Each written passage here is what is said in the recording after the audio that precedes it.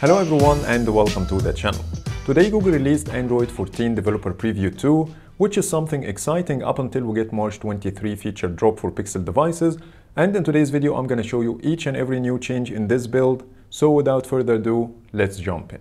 Let's start with the always on display and lock screen as usual. And on the left, I have Developer Preview 1. On the right, I have Developer Preview 2. The first thing you will notice here is the date and weather info are on the same line instead of having two separate lines like before. The gap between the time and the at-a-glance widget is now smaller. However, the gap between the notifications and the at-a-glance widget is now much bigger. And when you move to the lock screen on both, you will notice here there's a bug on the 6 Pro that doesn't allow me to do this. It doesn't work most of the time. I have to press the power button. But anyways, you will see the differences here.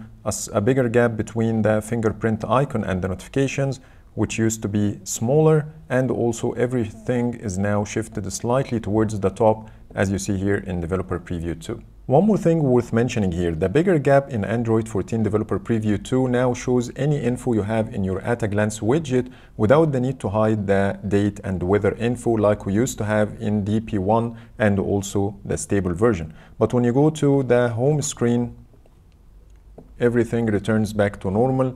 You don't see the date and weather info, same as the previous versions. Now let's move to the home screen, and the most obvious change here is the new back arrow. As you see, it looks much better now in DB2 when compared to the previous version. It now supports Material You and has a fill color around it.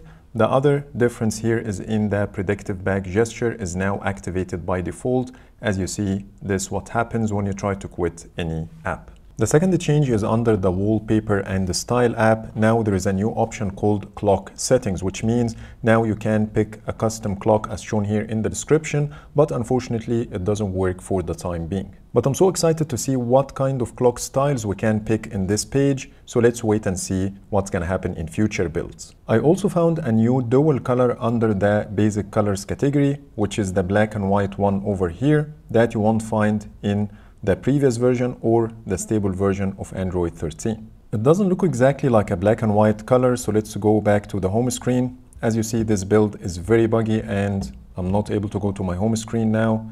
Let's try to lock and unlock. As you see, there's a kind of a mess happening over here. The phone is stuck, it's doing weird things. Let's try one more time. Okay, so anyways, this is how it looks if you have the themed icons activated.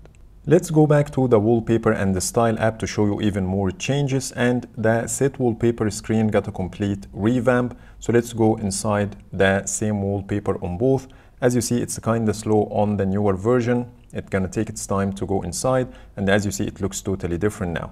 The white bar at the bottom is no longer showing here, but you will get the home and lock screen tabs right away, so you can change between them like this. And also the download button is now at the top right corner, same as the info button that we used to have at the bottom of the screen. We no longer have the full screen button like before because you already get this view once you go inside. Here, now you have the set wallpaper option after tapping on the download button, and also you have the delete over here instead of having it at the bottom. And here's how the screen looks if the wallpaper has some editing options. So as you see, there is a third button over here for editing the blur effect for some wallpapers like the bloom category, for example. And you can also change the styles from here, same as before.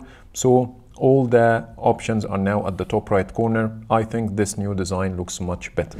Now let's move on to the system-wide search. And when I used it for the first time on DB2, I got this new banner says search, web and apps. And the description says search now includes content from apps in addition to web. Android System Intelligence searches supported apps to provide results.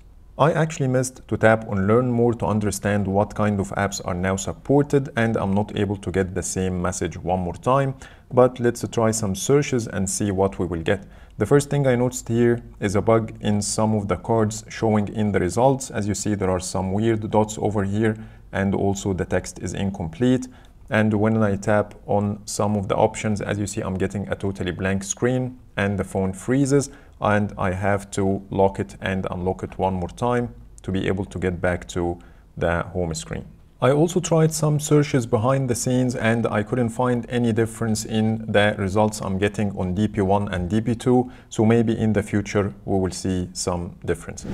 Now let's move on to the notifications shade and the quick settings area, and of course the media controls got some enhancements. The first one is in the media switcher. As you see here, the volume sliders are now different. Here, when I change the volume, as you see, it looks like before, like the stable version, but now it will show you the percentage when you slide your finger over the slider. And when you push it all the way down to 0, it doesn't go to the edge, but as you see, it has the 0%. And when you remove your finger, it will show this speaker icon with a cross on it. But when you take a look at the previous version, as you see, it goes all the way to the edge and disappears, which is no longer the case. The second difference you will see is the new animation when you hit the play and pause button. As you see, it explodes from where the button is located and then moves all the way to the left. And when you leave it for a few seconds, it will keep animating for a while and then stops on its own. And the same thing applies when you use the next and the previous buttons. As you see, it will start from where the button is located and then slide with an angle, which is not also the case with the previous version. One more thing I missed to mention in the media output switcher: if you are playing music instead of a video, you will get a redesigned card. As you see, the device which is currently playing the media will be at the top, and anything else will be under a new category called speakers and displays that didn't exist before. And also the music thumbnail and info will no longer appear in this new card. You will only see the app icon. So enough with the media controls, and let's take a look at more differences. The first one I found here is in the home controls. As you see, it's shifted now towards the top and the gap over here is much smaller. The second difference in this page, now when you tap on the ellipses, you will see an option called Open App instead of Add Controls. So now all you have is Open App or Edit Controls instead of Add Controls and Edit Controls like before. And when you tap on Open App, it will certainly take you to the Google Home app. The battery saver tile also got a small tweak. Now when you turn on the feature, you will see which type of battery saver you have activated. As you see now, it says standard instead of only on like before. And when you go inside the settings, you will see an image change here. Instead of basic battery saver, it's now called the standard battery saver. Now let's move on to the differences under settings. And the most exciting change I will share with you: when you activate the 5G option on your Pixel phone and you live in the Middle East, you will actually get 5G connectivity right now. As you see here, I'm in the UAE and I'm getting 5G, and this is the first time to see this option on any of my Pixel phones. Beside the 5G connectivity, let me show you a new animation in the settings page. As you see here, when I tap on any of the options on both, I'm getting rounded corners in the newer version.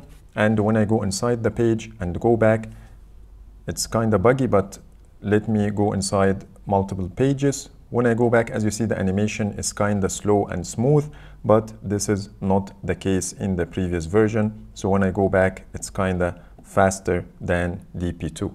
Another new exciting change under notifications: when you scroll down a little bit, you will see a new option here called Flash Notifications. Here you can activate the option to use the camera flash when you get a notification, so the phone keeps flashing like the iPhone.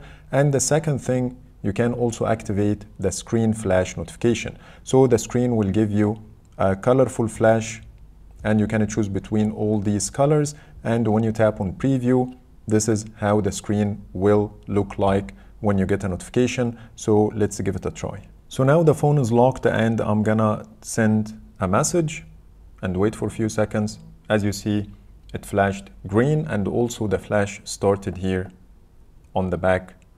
So let's try this one more time. As you see, the flash is showing over here. Back to settings, and let's go inside battery and then battery usage. And now when you tap on the graph, you will get that 24 hours usage option. As you see here, it says from 12 a.m. till now. And when I tap on it again, it will change to the last full charge. The graph also looks slightly different, but I'm not sure how it will look when I have more usage. So I will talk about this in my follow-up video in case I missed any features. Now let's go to battery saver to see some naming changes here. The basic battery saver is now called the standard battery saver. And when you expand the adaptive battery, you will see a new description over here.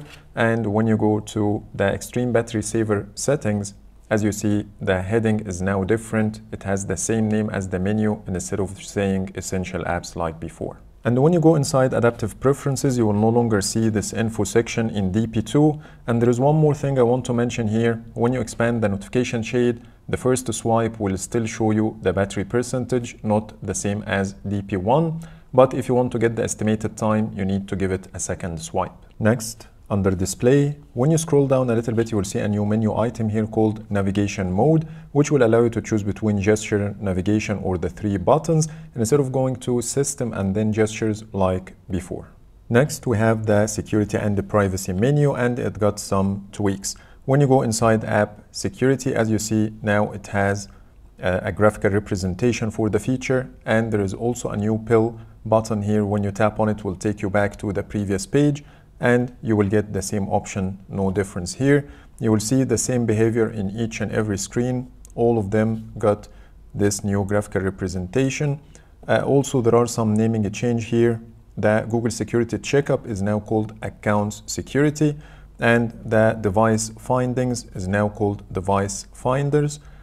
And here is the splash screen for it. Also, the Updates menu is now called System and Updates, because from here you can check the security update and also the Google Play system update. And when you go inside Privacy, you will see everything is on the same page, like the camera access, microphone access, show clipboard access, and so on, and instead of being hidden under a menu called Privacy Controls. Also, the order of the menus is now slightly different. The Permission Manager comes first instead of the Privacy Dashboard, and so on and so forth. And I also found a new option over here called Activity Controls, but it doesn't do anything when I tap on it. So let's go back one step and scroll all the way down. Here we have 2 more settings, more security, more privacy, but now it's only one called More Settings. And it simply consolidates all the options you will find on each one. So here are the options under More Privacy Settings. They are exactly the same, but when you scroll down, you will see the rest of the options under More Security Settings over here. Now let's move on to System and then Languages and Input. Here you will see a new menu item called Regional Preferences, and from here you can choose the temperature units. You can choose between App Default or the other 2 options. The first day of the week, you can also choose it from here, and finally the numbers. Let's go back to the first page, and here we have another new menu item called Navigation Mode, which is exactly the same thing you can find under Gestures and then System Navigation. So now it's separated in its own item. So that's everything new under Settings. Now let's talk about some random tweaks I found, and the first one is in the Media Controls card. When you dismiss it, it will slide to the side on the newer version instead of going down. Now let me show you some tweaks in the share sheet as well. So let's go to the recent apps screen and take a screenshot on both, and then tap on the share button. And here you will see there is only edit option, and the option has a new icon that looks cleaner without any borders around it. And the nearby option is no longer at first, but you will find it here in the list of choices at the bottom. Both do exactly the same thing. No difference, but it just looks different. Change number 3 is now you can give partial access to your photos and videos in third-party apps. So here's Instagram, and as you see, when I tap on the plus sign, now I have 3 choices. Allow access to all photos, select photos, or don't allow. So let's tap on select photos, and here it will show you the gallery. From here you can choose photos or albums and grant access to specific photos or albums from your gallery, which is something we saw first on iOS, and finally we have it in Android now. Now let's talk about the hidden changes in this build, and the first one is called Detect when users take device screenshots. This is a new API that will allow the apps to detect any screenshot activity and give you a toast notification at the bottom of the screen saying that a screenshot has been taken from the app. This new API can be implemented in some of the apps, like the payment apps, for example, to track any screenshot activity in case of any malicious activity happened on the device and the screenshot has been taken. You will get a toast notification to be in the safe side. Change number 2 is now Android 14 will allow you to dismiss non-dismissible notifications. So if you experienced any app that shows you a notification all the time in your notifications shade, now you can dismiss it if you want to. Change number 3 is the apps can only kill their own background processes. So the description says here, starting in Android 14, when your app calls killing background processes, the API can only kill the background processes of your own app. Number 4 is Android 14 will put additional restrictions on apps on starting activities from the background, and you can know more by reading the description. Last but not least, Masha Rahman spotted a hidden app in DP2 that will allow you to create wallpapers from your emojis. So here's a screen recording showing how the feature works. It's called Emoji Lab, and when you go inside, you can choose the emojis you want to create the wallpaper from, and once done, then you can choose the patterns. And after that, you have here a slider to make the size smaller or bigger, and finally you can change the colors. So that's pretty much it for today. Those are all the new changes in Android 14 Developer Preview 2. Please let me know in the comments if I missed anything, but for now, thanks so much for watching and see you the next video.